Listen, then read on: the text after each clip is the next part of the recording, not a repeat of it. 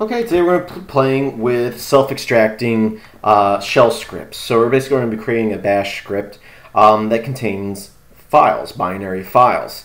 This is convenient. You'll see some programs make these for distribution rather than using a deb file, an RPM file. And really, I personally prefer a deb file, and I prefer to get software through repositories.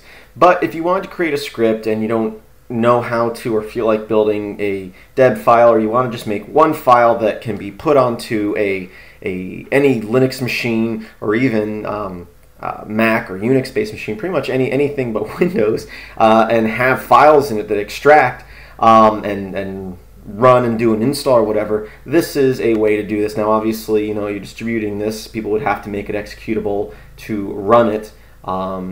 So, it's all depending on what you want to do, but I'm just going to show you some basics of that today. Before I get talking too much, let's do a search for tux and grab an image. And we're going to start off by embedding an image into a script.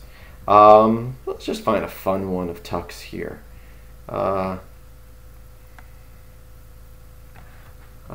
doesn't really matter. I'm looking for maybe one I've never seen before.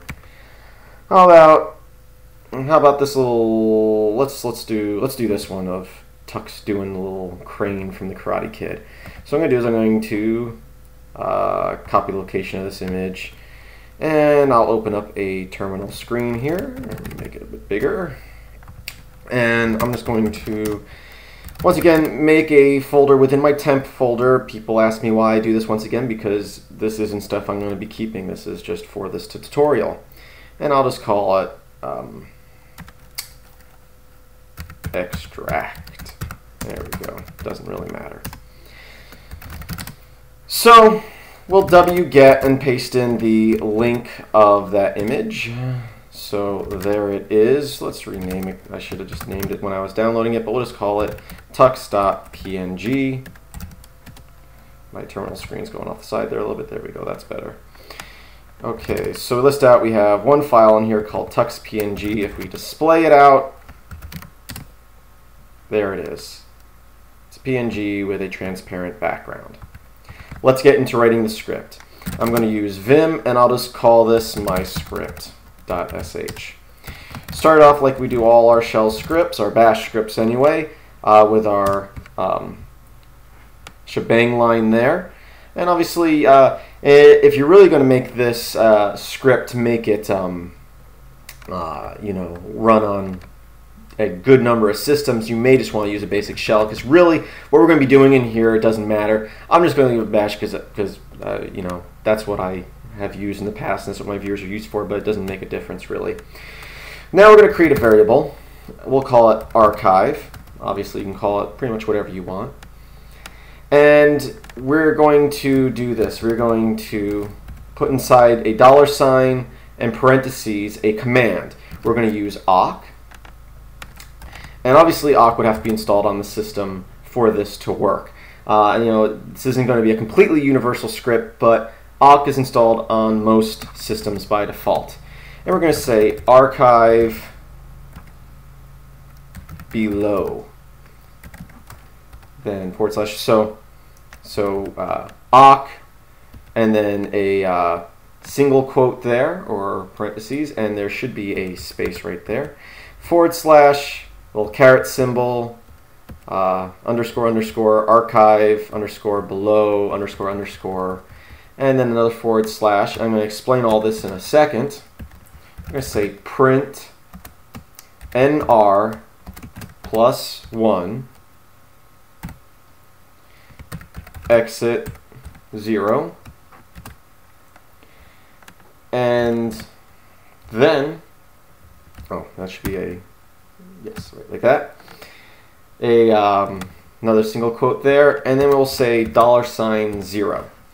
Now let's start off with that $0. If you've watched my tutorial on arguments, $0 will be the name of your script. So whatever you name this script, and it can be renamed, it will add in that name into this variable. So basically we're telling awk to look at the name of the script we're in, look for a line in that script that starts with this, which is archive below, which we're going to create in a minute, and then it's going to count the number of lines after that and make archive equal to that. So basically, if we do right here, underscore underscore archive, and you don't have to have it say archive, you can have it say whatever you want. Archive is just kind of a standard. Just make sure whatever you type here will be, the same as what you type up there.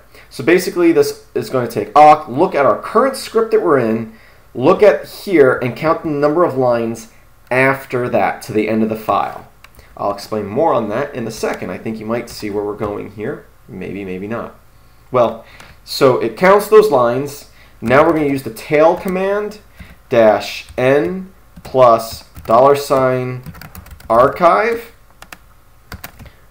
$0, and then we will put the output of that into a file. We'll just say temp image.png. Okay, so that's pretty much our entire script for the most part. Obviously, we're going to add more to it, but this is pretty much functional here. So as we said, this is creating a variable called archive, which is going to be the number of lines below this archive line.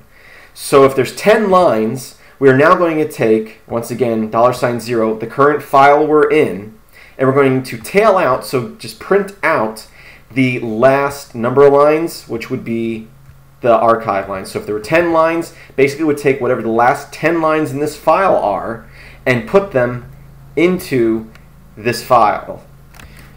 Now, one more thing we want to add right before our archive here is an exit command. Otherwise, when our script got to this part of the code, it would say, hey, no command known, archive below, blah, blah, blah. You also want to make sure that there are no lines below archive below. So if I hit enter here a few times, that's bad. We don't want that. And that's one of the things where Vim comes in real handy compared to some other text editors, where it shows you these little lines, meaning there's no line here. So you can see real clearly, if I move up here, that there are lines right here and here and here, because there isn't that little squiggly line there. And that little squiggly line, without that there saying there's no line, that will screw up our script.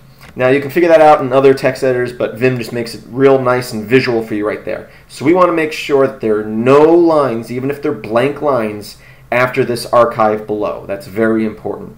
Okay, so we will save this script.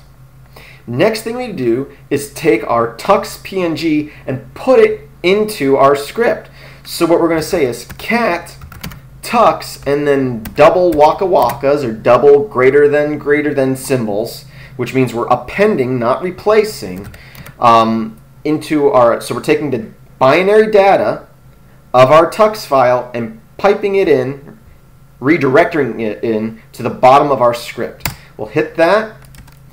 And now if we go vim my script, you can see after that archive below is a bunch of gibberish. That is actually our PNG file. Our PNG file is now in our shell script. But basically what's going to happen is when you run this script, it's going to go, okay, look at archive below, count the number of lines, take this file, just take everything after archive below and put it into this image file. So we will save this, make our script executable, +x, my script, and we will run my script. Now it looks like nothing happened because we didn't create any sort of output, but if we list, actually we'll even just display out our temp image. See, there is a file in our image, our temp folder called image.png, and if we display it, you can see that it is our image file right there. Let's remove that file. So if I run that display again, you can see it does not exist. Image manager goes, oh, no, it doesn't exist. Give me another file to work with. We'll Control-C out of that. We'll go back into our script file, and we'll add to it. Now just remember, don't edit anything at the bottom of this file. But what we'll do is we'll say display temp image.png. We'll save that. Now, if we run our script again, / the name of our script, boom. it extracted the image and displayed it. And we could even add an option to the end of that if we want to remove temp image.png, basically cleaning itself up after. So now when we run the script, it will extract that file from our shell script, display the image, and then when we close the image, it has now deleted the file, so the file is no longer in our temp folder. So you can see if I go display temp image and I try to autocomplete, it doesn't exist.